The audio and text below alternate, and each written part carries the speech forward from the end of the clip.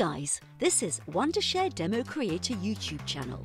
In this video, you can learn how to create a Wondershare account and log in. Now, let's get started. When you finish making the video with Wondershare DemoCreator and choose to export it, you will be required to register.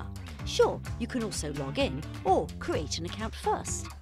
At first, open the Wondershare DemoCreator program and click the Video Editor.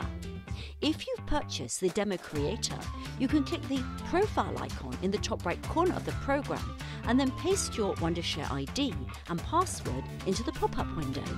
If you're a free trial user, you can click the Create Account button to create a Wondershare ID. Next, you must fill in your email and password. Sure, to get a better user experience, you can fill in your name and country. After that, you need to click the profile icon again to log in. At here, fill in your email and password. Then, you can use the DemoCreator and export your video files normally. Okay, here are all the tips for DemoCreator account creation and login. If you found the tutorial helpful, don't forget to like the video and subscribe to our channel.